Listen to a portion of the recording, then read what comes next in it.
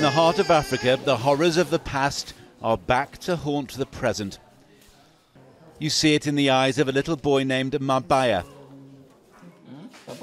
His belly swollen by starvation, his lungs congested by TB. 3 years old and he barely troubles the scales. 7 kilos net, hein? You see the same fear in a young girl, too weak to stand on her own. Her grandmother walked 18 miles to this hospital. Every day brings more tiny children to this UNICEF centre. Child is on risk of dying. This girl is at risk of dying? Yeah. Some just in time, others too late. So the tears fall and the evil that makes them flow is man-made. Akito grieves for his murdered mother. He alone now cares for his sister, and she is little more than skin and bone. Months on the run have taken a terrible toll, and there are thousands like her. What they tell us as well is that they have to walk for months, they have to live in the bush, they have to sleep under a tree, their children have nothing to eat. 15 years since a war that consumed hundreds of thousands of lives, are they sliding back into the abyss? Here, a tribal rising against government forces has seen atrocities on both sides. Villages destroyed, schools demolished, boys and girls fending for themselves, mothers and fathers mutilated. That's a disturbing lesson in brutality, the teacher tells me.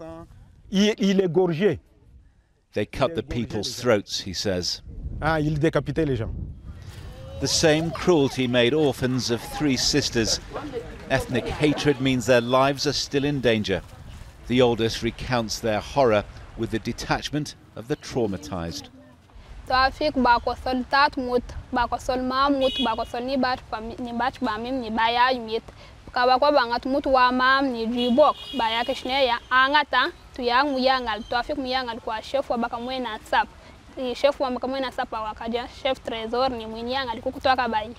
After this happened to you, how could you carry on?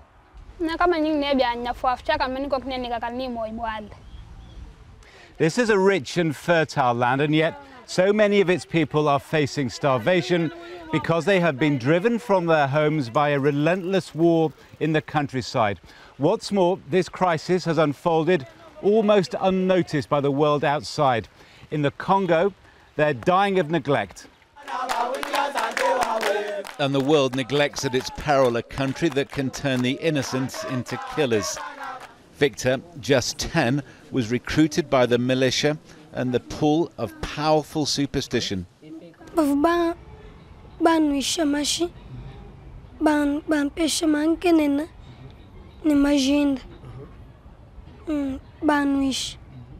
Francois shows us how he went into battle. He believes magic turned a stick into a gun.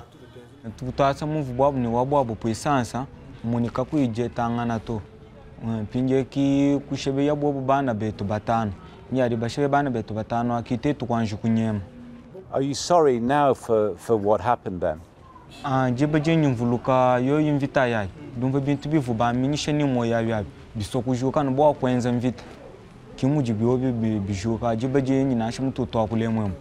Mbombo is a mother who starved herself to feed her children. This is their first meal in weeks. Amid the violence, there are many hungry mouths and not nearly enough to go round. John Ray, ITV News, Kasai.